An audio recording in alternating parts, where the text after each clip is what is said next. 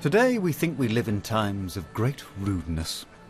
But travel back 250 years and witness a Britain openly, gloriously, and often shockingly rude.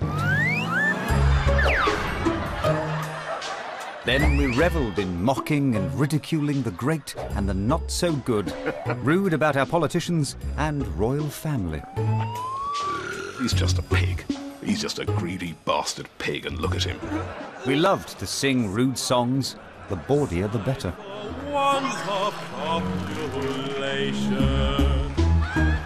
We could be rude, malicious, and rude, downright offensive, in rhyme. Perhaps you have no better luck in the knack of rhyming than of fucking. We took pleasure in a rude humour, of pee and poo. And some of us had a taste for a lewd rude that went all the way. You chuckle, or sometimes actually you could be quite shocked. During the 100-odd years of the Georgian age, all manner of rudeness thrived in opposition to respectable society's demand for manners and morality.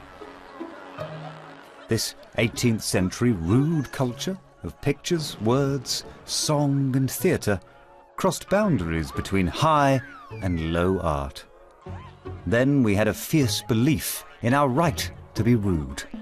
Then we were one nation under the rude. Rude Britannia. Rude Britannia! A history most satirical, bawdy, lewd and offensive.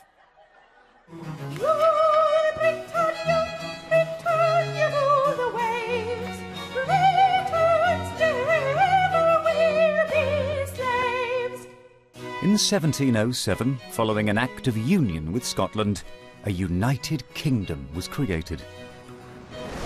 The rude heart and lungs of the new nation was London. Dynamic, exciting, busy, chaotic, noisy and smelly. Where rich and poor collided. Growing up in London, first in Smithfield, then working as a young artist in Covent Garden, was the first chronicler of Georgian rude, William Hogarth.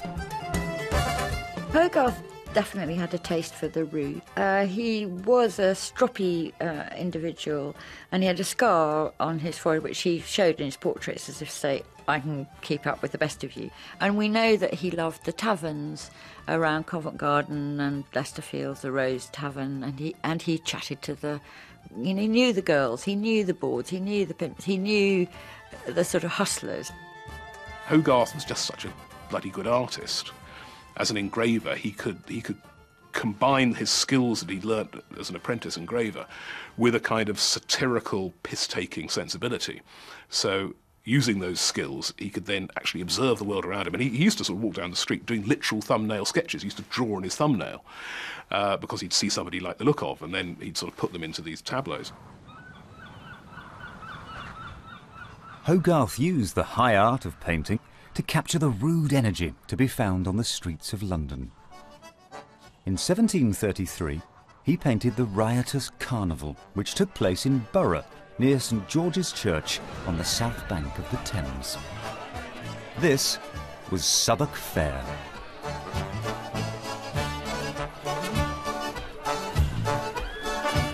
The sheer celebration, really, of the diversity of types and of people and of incidents and of noises and of action. You can almost hear the bubble of noise, the banging of drums, of course, at the centre of the picture.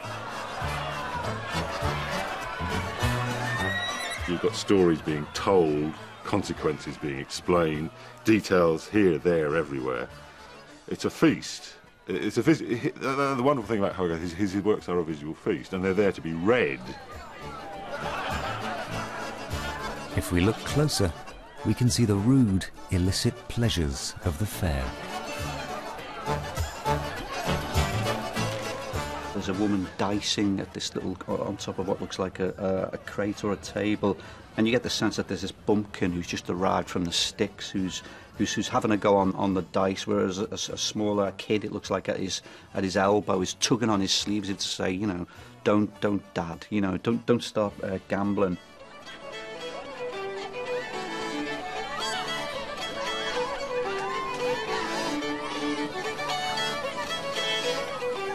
there's an extraordinary thing where people are looking into. I mean, it looks like a dog kennel, but it's a peep show, and one does wonder what exactly are they looking at.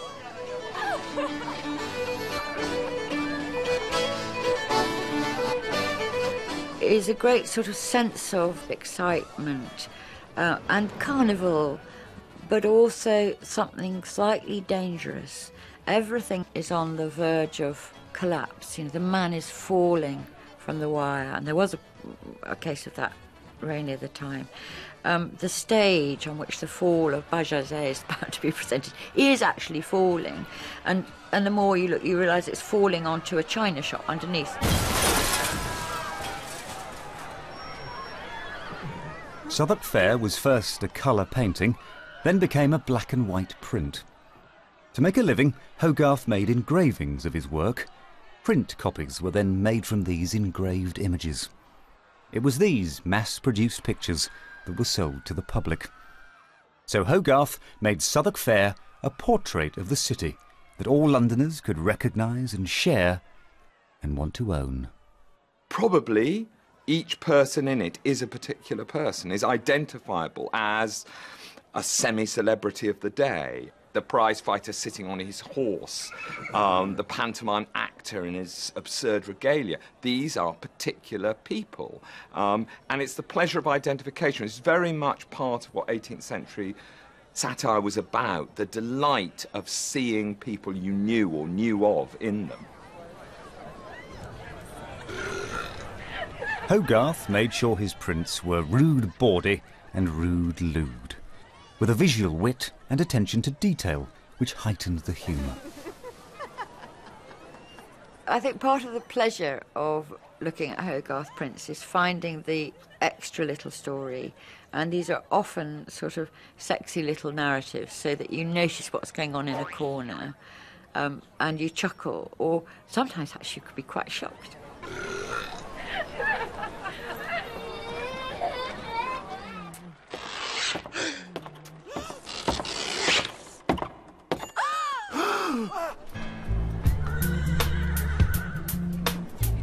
Yet Hogarth knew he had to be careful with all this rudeness. In the 1730s, he produced a series of prints, the Harlot's Progress, then the Rake's Progress. Racy stories with moral conclusions, they revealed in Hogarth and his public a tension between the rude and the prude. He lives in a world where the church is still powerful, where the dominant voices are elite, aristocratic, gentry, where the big city merchants are on the up and up and have their own forms of Puritan respectability. He's got to sell to these people.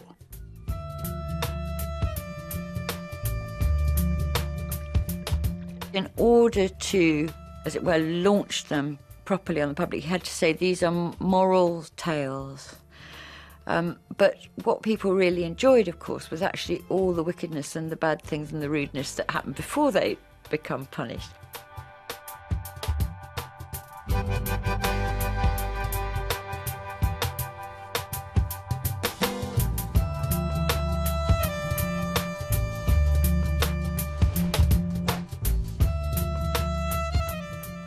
In the Rake's Progress, the orgy in the tavern in Drury Lane, where the rake is having it away, really, in a really quite brilliant composition of tavern mayhem, with dancing girls, prostitutes with bare breasts spitting at each other. These kinds of things are titillating, and in that sense he's playing to one's prurient curiosity about low life. It's slightly news of the worldy, you know? It's slightly, let us expose these shocking horrors that are going on in the smart brothels of the West End, you know? Oh, they're going to get punished. So there's an ambivalence. These guys who may be depicted initially as having a jolly time come to a sticky end. They have to come to a sticky end. The harlot dies of syphilis. The rake dies of madness.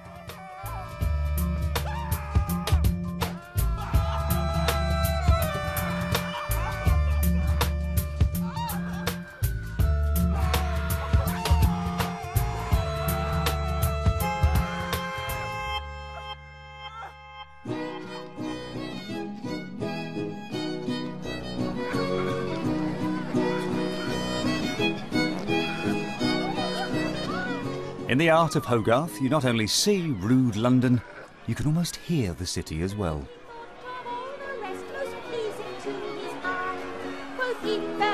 Look at his prints, and ballad singers turn up again and again. Their lewd and bawdy songs, the soundtrack of his urban landscape. You could see ballad singers on every major corner, battling it out, one against the other, to be more rude than the next.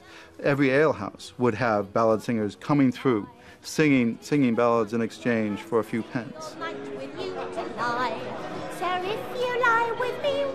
Visitors who come from abroad say that, you can't go to any corner without finding one. Any populous place where the ballad singer is likely to find a market for their products. There are famous places, Blackfriars, Covent Garden, the Strand, there are places that they congregated. Obviously, you try to find a pitch, usually with your back to a wall, so there was a sort of audio effect of a reflection of the sound, not too noisy, but the early modern city was a noisy place anyway.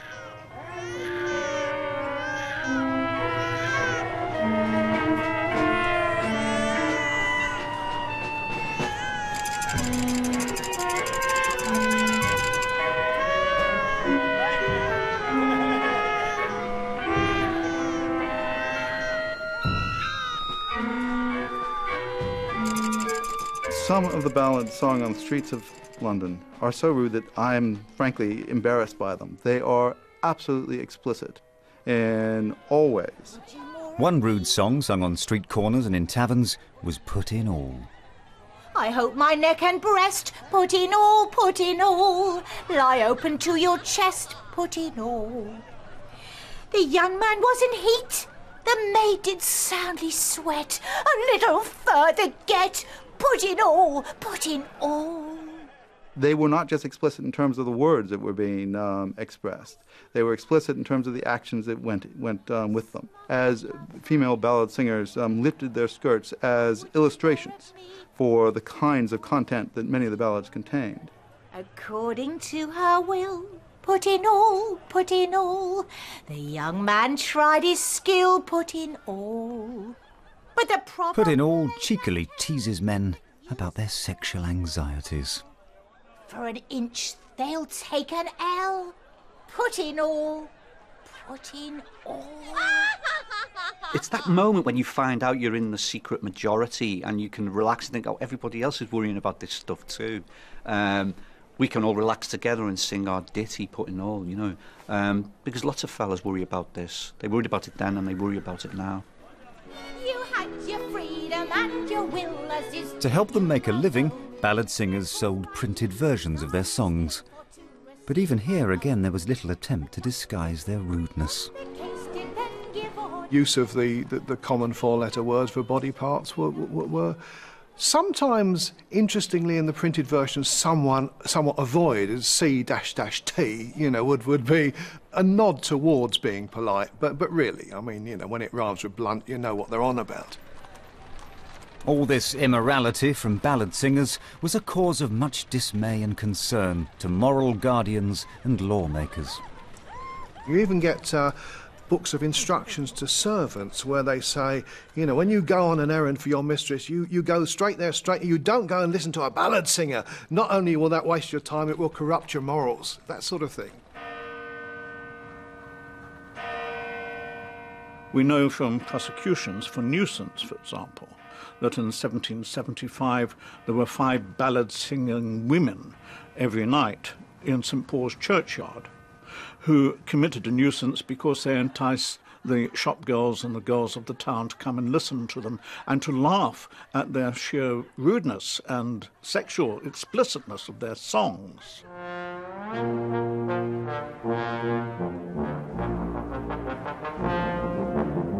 Rude culture not only thrived on the streets of London, you could also find it, alive and kicking, by buying a ticket and stepping inside any of the capital's theatres. Rude places that Hogarth also knew and drew.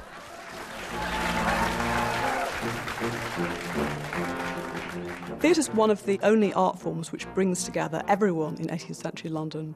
from apprentices sitting at the top in the gallery, very squashed in, very dirty, very smelly, to the aristocrats sitting in the boxes. People were allowed to enter in the middle of plays. In fact, they had an incentive to do so because it cost them less if they came in just for the last act. People would talk and heckle and discuss things and walk around during the plays. In the early 18th century, audiences were used to barracking exotic characters on stage, like those found in Italian operas. Then a play appeared that was a true piece of British theatre.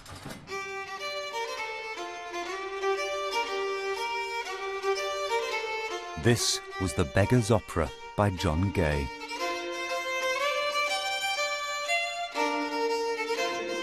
As the curtain went up on Gay's satirical masterpiece, audiences were in for a surprise.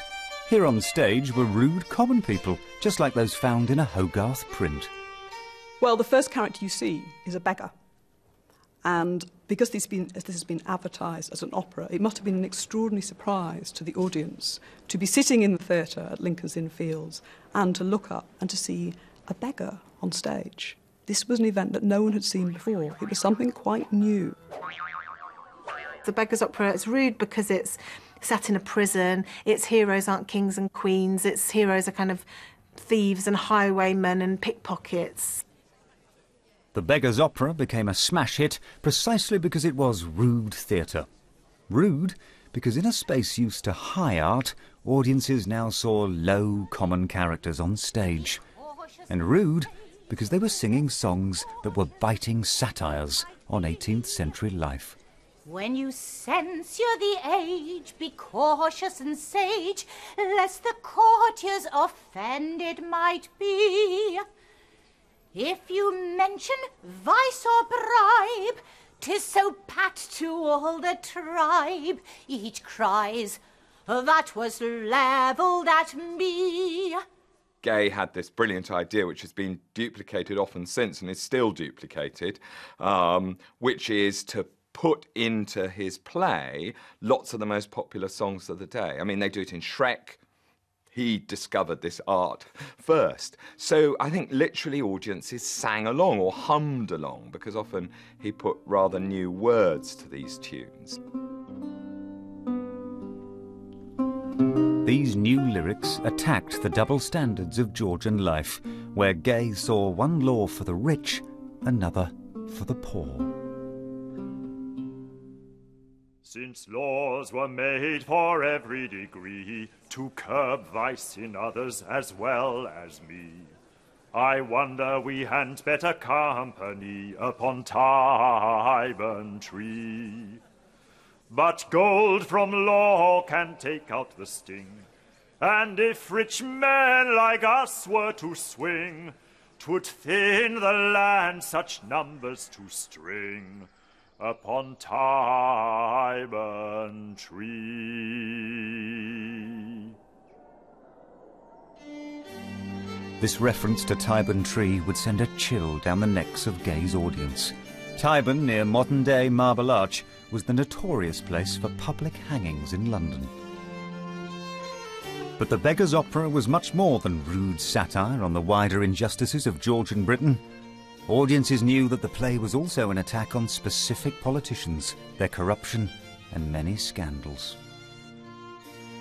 It was generally recognised that the play lampooned the politicians of the day, that although it was an opera about thieves and highwaymen, these were really the thieves and highwaymen who were running the country and who were often actually sitting in the audience. Robert Walpole went to one of the first performances of the play.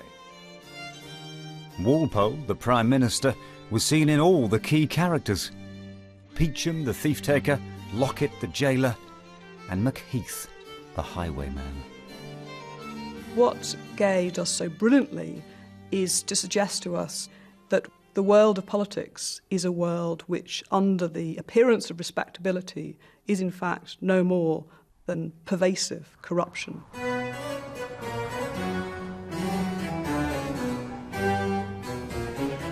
Also in the 1730s, from a theatre on the Haymarket, came further provocations to the Prime Minister and his cronies. Plays such as the Historical Register for the year 1736 were written by Henry Fielding. His attacks on political sleaze were even more direct than those of Gay in The Beggar's Opera. So faced with this, Walpole ordered that rude theatre now be dealt with.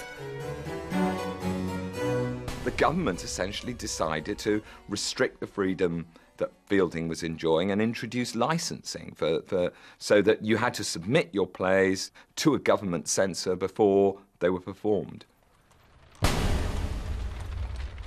Places such as the Haymarket no longer had a licence to perform. Importantly, it put rude playwrights out of business. So it's a tremendously important moment in the history of theatre, and it's a very successful shutting down of the rude in London.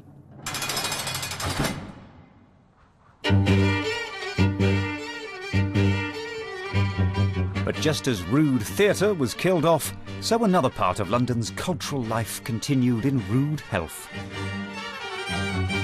East of Theatreland was Grub Street, a meeting place for writers of taverns and coffee houses that became a byword for bookish rudeness. Literary London was really rude. It was a vicious place. People beat each other up, poisoned each other, slandered each other in poems, slagged each other off, bitched about each other, maligned each other. It was extraordinarily vicious. As long as writers avoided treasonous high politics and didn't doubt the Lord, the law allowed literary bitching to flourish. Suddenly, by accident, as a matter of fact, the licensing of print disappears. So no longer do you have to get the permission of a government operative in order to print anything. It's an extraordinary freedom to print whatever you want, to read, therefore, whatever you want.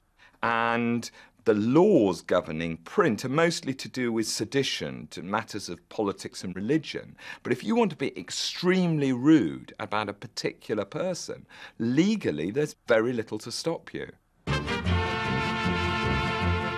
Exploiting this freedom was a master of rude words who lived in some splendour by the Thames at Twickenham, far from the noise and confusion of London town. Poet Alexander Pope deployed rudeness as his weapon of choice to give the high art of his verse a sharper edge. His invective, and there is plenty of it, he does dish it out, is so poised and elegant, and there's a sense of him being a kind of a wind-up merchant. Pope was deliciously vicious when he used metaphor to shrink his enemy, Lord John Hervey, down to insect-like size. Yet let me flap this bug with gilded wings, this painted child of dirt that stinks and stings, whose buzz the witty and the fair annoys, yet wit ne'er tastes and beauty ne'er enjoys. So well-bred spaniels civilly delight in mumbling of the game they dare not bite.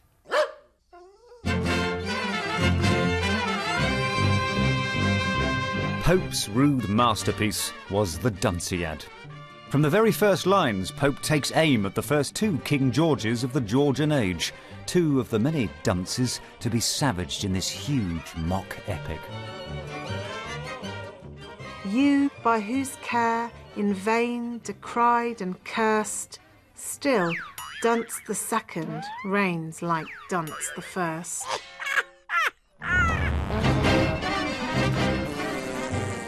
But the rudeness in the Dunciad has a more earthy quality, a humour revealed in prints of the time that delighted in the bare-faced evacuations of daily life.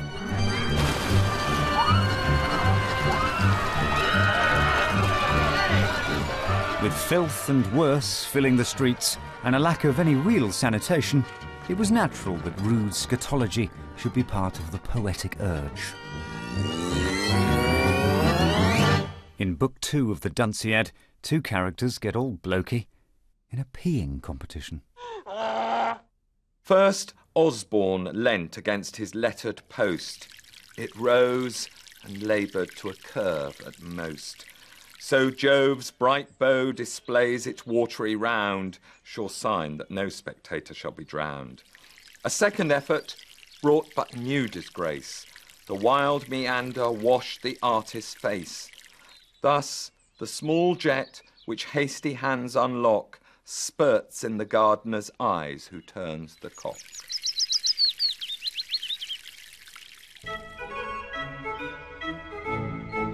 Sex and unpleasant smells were at the heart of a celebrated rude feud in the high society of the 1730s. In one corner was the Dean of St. Paul's, the satirist Jonathan Swift. In the other was Lady Mary Wortley Montagu, a celebrated wit and beauty with a sharp tongue of her own. Swift began a bad-tempered exchange of words with a poem in which the character Strephon spies on Celia and the contents of her dressing room.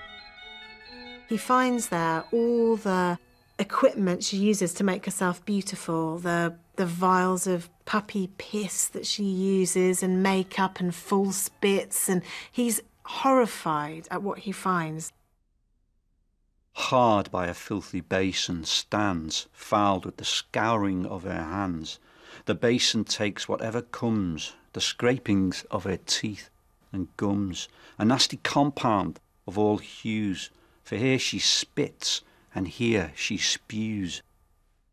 What Swift's doing in this poem is guiding us on a very kind of intimate tour of Celia's body. You know, the way in which it presses into her makeup, her clothes, the armpits of her dress, which are covered in muck, you know, her stockings, which are kind of stinking of her, you know, stained by her feet. It's looking at all the traces her body leaves on these objects in the dressing room, in a way almost sort of voyeuristic. We get a kind of, you know, we're getting very close to her body without ever seeing her body. So there's almost a kind of voyeuristic relish in these descriptions.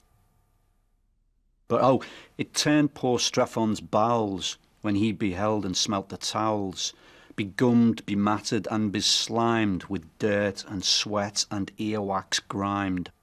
No object Strephon's eye escapes, here petticoats in frowsy heaps, nor be the handkerchiefs forgot, all varnished o'er with snuff and snot.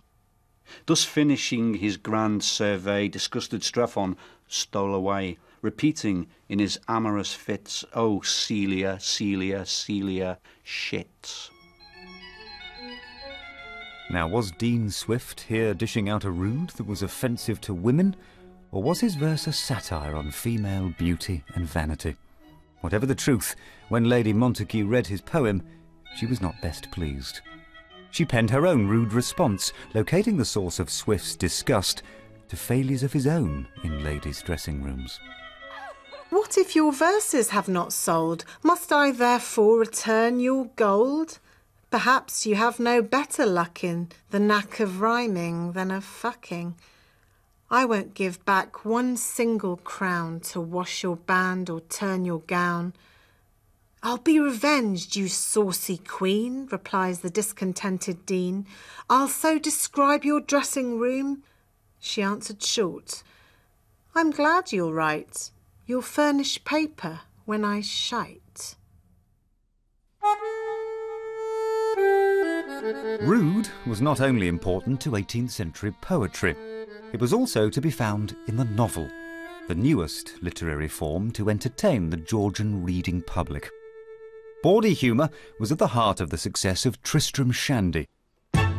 First published in 1760 and written by Laurence Sterne, hitherto an obscure parson from Yorkshire.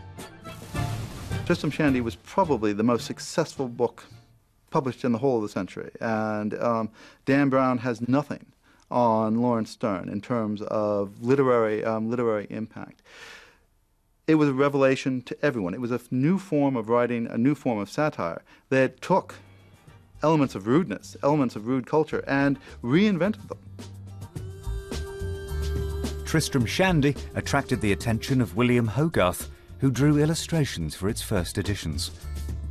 250 years later, cartoonist Martin Rowson has produced his own graphic novel take on this rude classic. I think Tristram Shandy is a wonderful novel, mostly because it's not a novel, it's an anti-novel. It's digressive and it's funny and it's a shaggy dog story and it's filthy. It is like listening to a stand-up comedian for page after page after page after page. Rowson includes all the best rude bits in Tristram Shandy. Tristram's accidental circumcision with a faulty window. The nasty incident of the hot chestnut down the breeches. Uncle Toby's wound in the groin at the Battle of Namur. And the climax, or perhaps in true Shandian style, anticlimax, the wooing by the widow Wadman of Uncle Toby. Visually, the thing about the widow is that we don't know what she looks like from Sterne's description, because the readers are invited to draw their image of beauty on a blank page. Well, Toby is this sort of sweet, benign ingenue. It's a bit like Bambi, actually. One of the great scenes in the novel is where he offers to show Widow Wadman his wound. He's been wounded in the groin at the siege of Namur. And of course, she wants to know if he's still capable of the business that a husband is expected to perform. If she's going to marry him, how bad is this wound? You shall see the very place, madam, said my Uncle Toby. Mrs. Wadman blushed, looked towards the door, turned pale, blushed slightly again, recovered her natural colour, blushed worse than ever, which, for the sake of the unlearned reader, I translate thus: Lord, I cannot look at it. What would the world say if I looked at it? I should drop down if I looked at it. I wish I could look at it. Oh, there can be no sin in looking at it. I will look at it.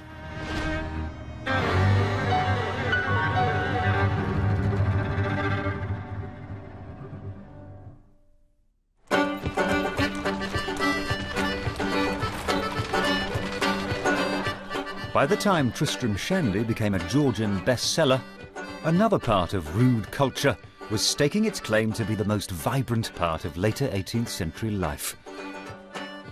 This was the colourful world of satirical and humorous prints that could be enjoyed at print shops in London's West End, on Piccadilly, Oxford Street and the Strand.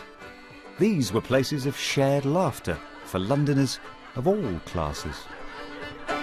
The print shop window was probably the most colourful, changing, theatrical space in urban London.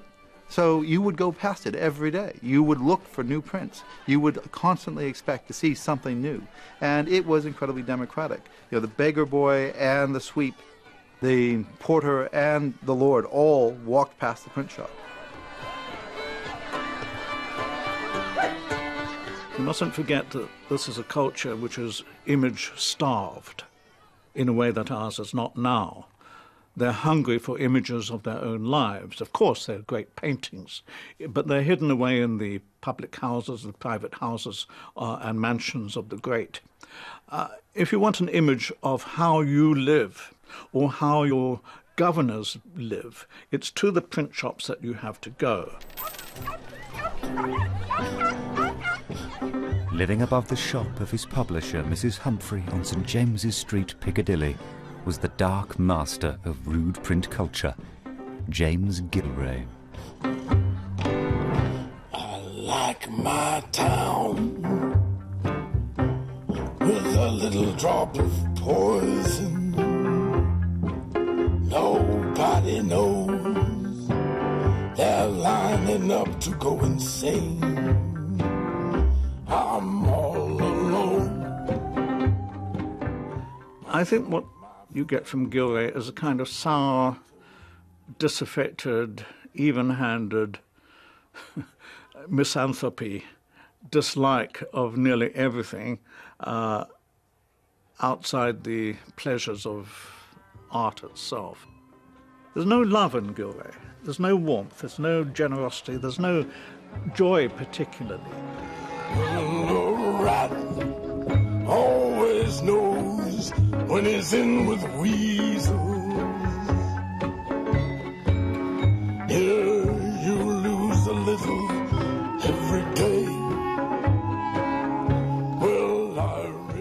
also had that essential attribute of a visual satirist, or of any kind of satirist, which is basically a kind of fuck youism.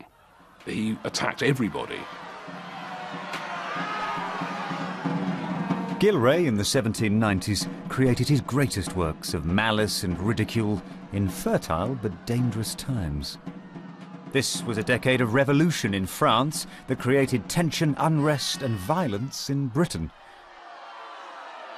With fear of invasion by the French, Gillray used the popular medium of the print to do his patriotic duty.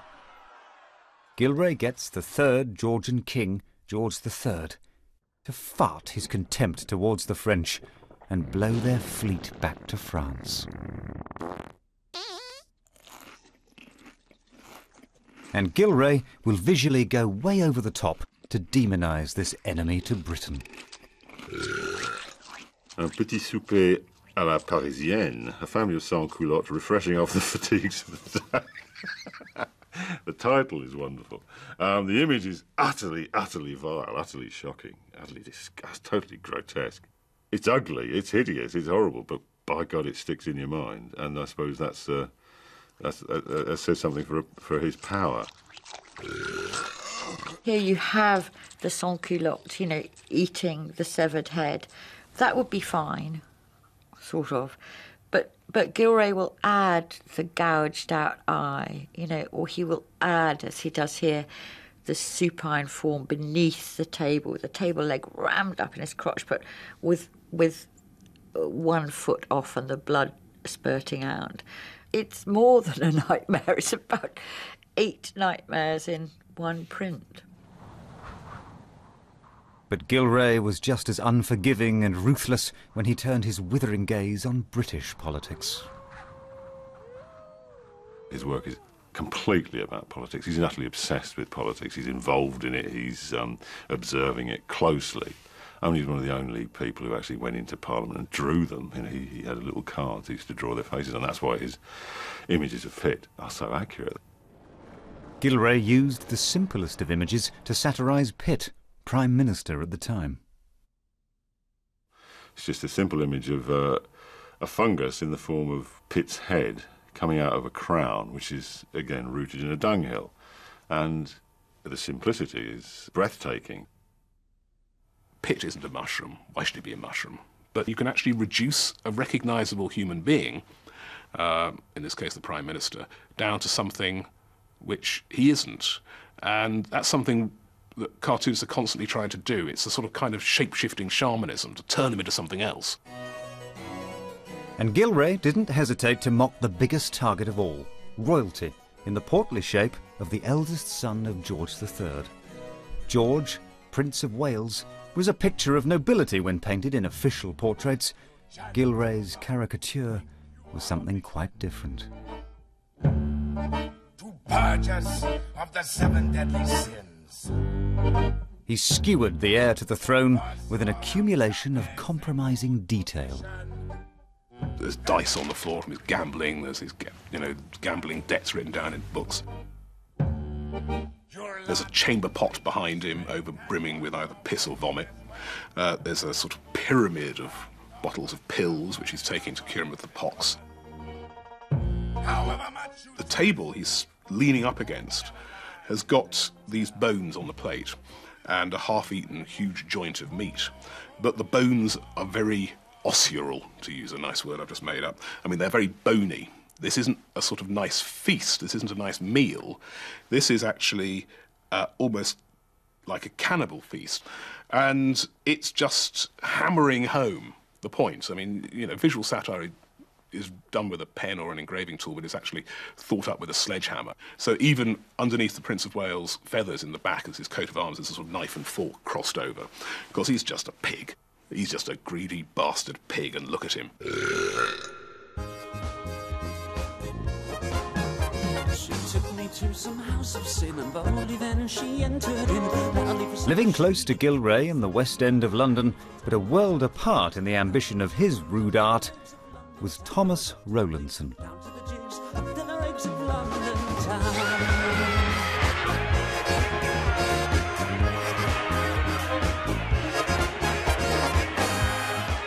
You wouldn't want to be on a desert island with Gillray, but you might want to be with Rowlandson, because he's a man who's deeply life-affirming and amused by the world. He never takes himself seriously. He has warmth, he has humour. He's the first humorous artist, I think, that we encounter in the big scheme of things in English art.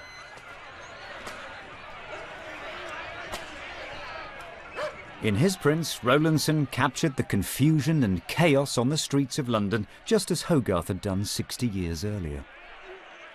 He's not a political animal. He comments on manners. He comments on the manners, increasingly, of ordinary people in the street. There's a lightness about him and a brilliant capacity to draw. But Rowlandson, unlike Hogarth, had no desire or need to moralise. He just wanted to celebrate the rude delights to be had from life.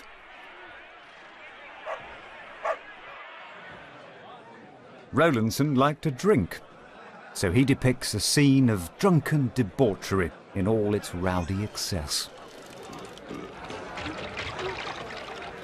Rowlandson was a gambler, so he vividly captures the drama and excitement of the table. And Rowlandson celebrates the pleasures of the flesh. So in Rural Felicity, or Love in a Chase, he brings to life the joy of al fresco sex and attached a rude ditty. The kneeling youth his vigour tries, while o'er his back she lifts her thighs. The trotting horse the bliss increases, and all is shoving, love and kisses. It's not guilty. It's completely open about sex and sensuality. That's what I like about it. And they're having a good time, and the horse is having a good time too. And I love the way the horse is kind of echoing the sensuality of her thighs and his arse and the rest of it. It's a splendid blending. I love that kind of visual punning. What couple would not take the air to taste such joys beyond compare? She really does look quite in control, brandishing her whip, and it's such a smart little chase with its red wheels that actually it's quite an enjoyable little picture. Look at her feet, you know, she just crossed her legs. This is what she does every day with her wonderful little shoes. So I'm sorry, I expect I should be shocked, but I do think it's quite fun. In 1811, following the final madness of George III, the much-ridiculed Prince of Wales became Prince Regent. Now the mood of rude Britannia darkened. For a decade, the dandy regent presided over a country in crisis after victory in the Napoleonic Wars. The Regency period is a moment of terrific turbulence. There's enormous unemployment. Prices are very high. There's unrest in many provincial cities. There's a sense that the war has been won, but the peace is being lost. In London, away from the West End, further east in the city, radical publishers were turning rude culture into a protest movement. They commissioned prints that pushed a defiant agenda of political reform and social justice that challenged the regent and his ministers. The biggest talent these publishers worked with was George Cruikshank. He came from a caricaturing family, he came from a family of printmakers, but from a very young man he was quite clearly in that tradition of extreme political rudeness, of taking no prisoners, of racking it up, you know, and racking it up again. Despite his increased power as regent, Cruikshank continued the vilification of George begun by Gillray. Study the detail of a Cruikshank print from 1812, merry-making on the regent's birthday, and appreciate its satirical bite, its anger. On the left is Lord Hertford, with two devils with French horns pointing above his skull, indicating his being cuckolded by his wife, Lady Hertford, who's dancing with her bulbous breasts with the Prince Regent in the centre of the picture. Lord Hertford, you notice, is reading a long scroll. 2 men hanged at Newgate, it says. The point of the joke is that here these 2 men are being hanged, and of course you can see them on the right hand of the picture, thanks to the prince's indifference to their fate. Their fate, however, is something he's fully aware of, because his dancing foot rests on the petition that's for mercy that has come from the wife and children, the 2 starving children who you can see weeping at the foot of the scaffold on the right-hand side. So there's a lot going on here. There's adultery. The man's adultery is being registered. The man's indifference to the plight of the poor. The absurdity of an aristocracy that can deal with adultery of this kind and their own cuckolding, and the state of the nation, a nation in which hunger is sweeping the people and in which, nonetheless, the law has no mercy.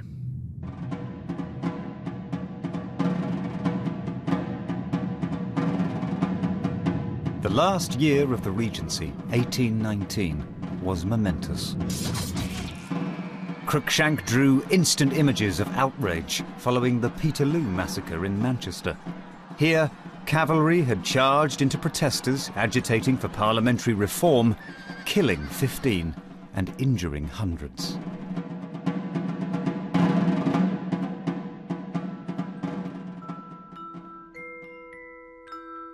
1819 also saw protest from an aristocrat, a radical too, who supported political change, spoke for the oppressed, a poet with the rudest reputation in Regency Britain, the devilish Lord Byron. He's famous for his multiple affairs with men, women, choir boys, sisters, you name it, he's done it with them. He was notorious as a libertine in his time. From exile in Italy, Byron had been writing a long poem, Don Juan, to rudely, with plain speaking, expose what he saw as the many lies and hypocrisies of his age. It's a poem written right at the end of Byron's career, where this former darling of the London literati and of London high society, who's had to leave London because of scandals in his own private life, looks back at the place he comes from and addresses really its moral hypocrisy, its double standards, its prudishness, and above all, this word he used a great deal, its cant. His targets are poets, politicians, warmongers, women, the church, especially the evangelical church. The list is almost endless. It's a poem which is designed to offend almost everyone. Byron's use of the character Don Juan was deliberate. The fictional Don, like his creator, was a legendary rogue and philanderer. So to have the Don as the protagonist of his satire, the rude lord was provoking the moralists from the very first lines of the poem. I want a hero, an uncommon want, when every year and month sends forth a new one, till, after cloying the gazettes with cant, the age discovers he is not the true one. In Don Juan, Byron does name names. He lambasts Wellington, the bloody militarist, Southey, the turncoat Tory poet laureate, and he doesn't flinch from the libellous and the blasphemous. But the tone Byron adopted for his satire was playful. He knows that when people look at his writing, they're going to be looking for rude bits because of his reputation as a libertine. And in fact, what's so wonderful about the poem is the elegant, skillful way in which he bypasses ever being explicit, that he's subtle, that he's a tease, and that he forces the reader to come up with the goods themselves. He doesn't give it to us on a plate. But now I'm going to be immoral. Now I mean to show things really as they are, not as they ought to be. For I avow that till we see what's what in fact, we're far from much improvement with that virtuous plough which skims the surface, leaving scarce a scar upon the black loam long manured by vice, only to keep its corn at the old price. Publication of Don Juan in the fractious year of Peterloo was a rude bombshell. You've got to remember that Don Juan, when it was published, it was more than a book. It wasn't a book, it was an event. It was this kind of force of nature, and it had everybody up in arms. And not to put too fine a point on it, it created a shitstorm. It really did in 1819. The publisher of Don Juan, John Murray, was fearful of the scandal the poem would create. So not only his name, but Byron's were missing from first editions, and they cost over 30 shillings, a month's wages for most working people. The point being that nobody could accuse him of trying to corrupt the morals of the lower classes. And so it comes out, it hasn't really got a publisher's name on it, all of that's been fudged. And so what happens, of course, it gets pirated straight away, and everybody gets to have a peep at it. And so it just grows and grows and grows.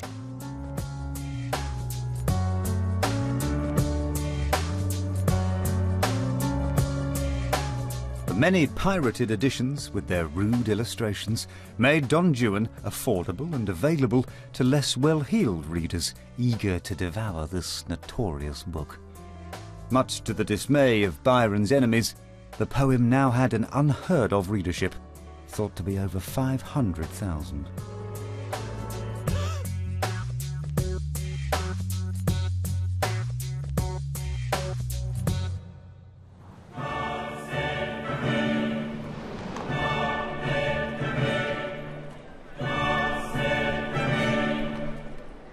In 1820, the Prince Regent finally became king. His coronation in Westminster Abbey was the most lavish ever seen in London. Thousands of diamonds adorned his crown. Faced with this continued excess and the contempt it showed for the people, Cruikshank just carried on mocking his old enemy. He depicted the new George IV in drag, receiving his subjects whilst his latest mistress, the amply proportioned Lady Conyngham, wisely protected the nation's cash. Confronted by this ridicule, George decided to buy off his biggest critic.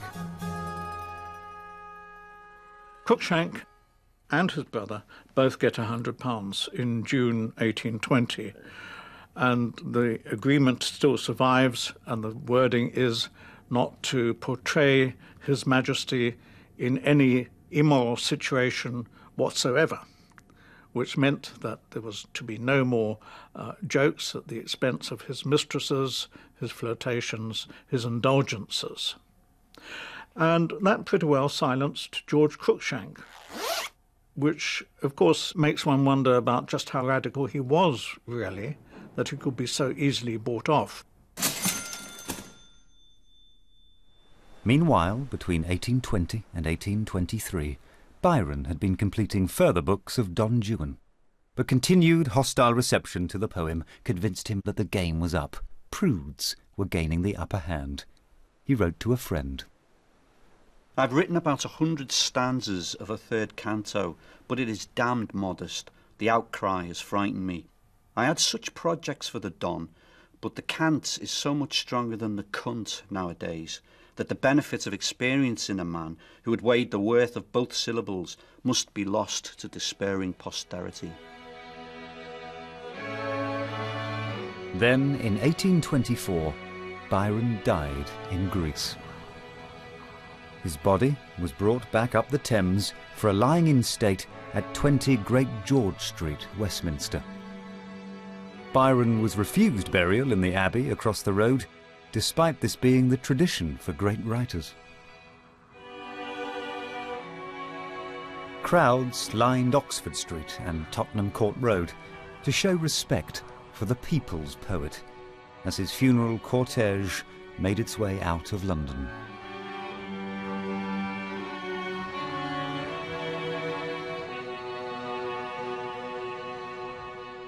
When Byron died, he was a great hero for common people, for ordinary people.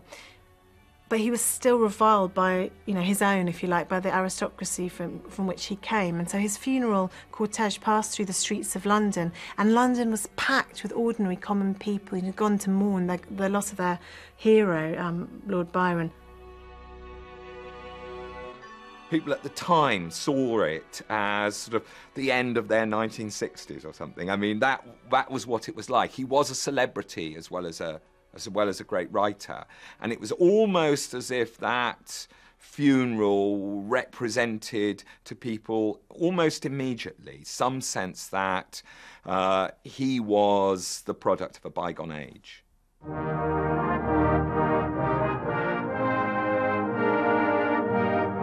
By the time Byron was dead and buried, it was clear that rude Britannia was now under threat. One satirical print from 1829, The March of Morality, reflected a taming of the rude that came with greater political stability and the influence of evangelical Christianity. Here, bare-breasted and red-faced do-gooders tried to prevent passers-by enjoying the delights of the print shop window. Across the street is the Religious Tract Society. And look, that C word again. Cant.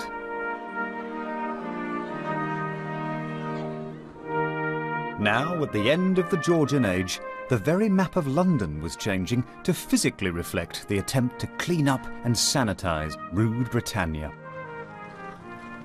Regent Street has been put up from Piccadilly Circus to Regent's Park to separate the plebeian culture from the West End, which is aristocratic and gentry. It's ordered, more street order is being achieved. Bridges are being built, streets are being widened and so forth, so that by the 1830s, London has what is called a feeling of circulation about it. It's got the postures and the architecture and the big streets of the fine city.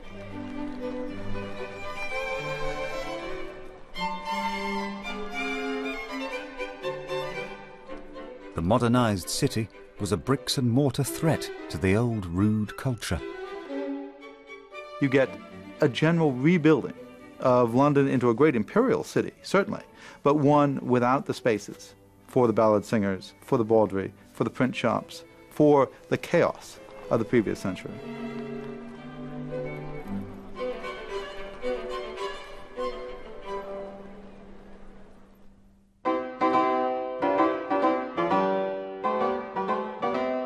In 1837, Victoria became queen, and the Georgian era ended. Victorians looked back at the recent past with horror and distaste. They were not amused by the satirical and bawdy humour of their rude forebears. So next time on Rude Britannia, could a naughty nation survive Victorian values?